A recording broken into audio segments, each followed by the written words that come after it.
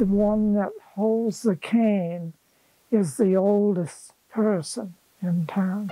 In 1909, the publisher of the once widely circulated Boston Post sent 700 canes to towns in Maine, Massachusetts, New Hampshire, and Rhode Island, where the paper was delivered. He wanted them to be given to the oldest man in each town, used until his death, and then to be handed to the next oldest citizen. The Boston Post folded in the 1950s, but the canes live on. The selectman presented this cane to me.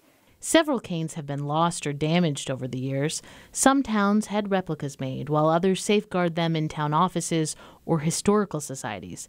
But in West Gardiner, the original tradition lives on with one exception.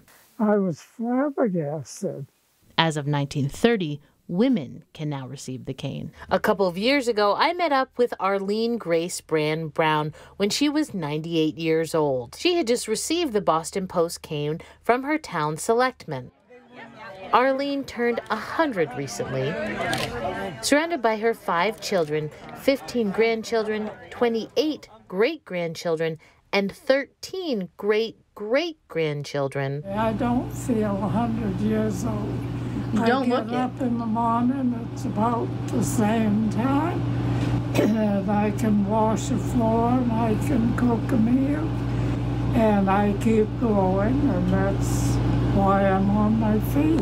That's good. If I sat in this chair all the time, yeah, I wouldn't get out of it. She grew up in Farmingdale, got married to her husband when she was 18, and then moved 6 miles to West Gardiner to a small home where she still lives today.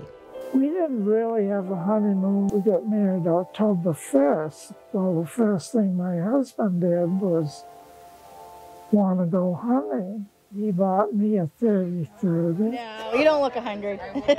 Arlene worked for the state as a secretary for Sea and Shore Fisheries until she retired at 60, but since then she has stayed active, playing the piano at church, and up until a few years ago she even cared for her blind grandson. I don't drink, I don't smoke. I have no desire for those things. Another reason she attributes for her continued health. Arlene says she hopes to hold on to the Boston Post cane for many more years to come. I don't feel old, but I guess there's an advantage to getting old.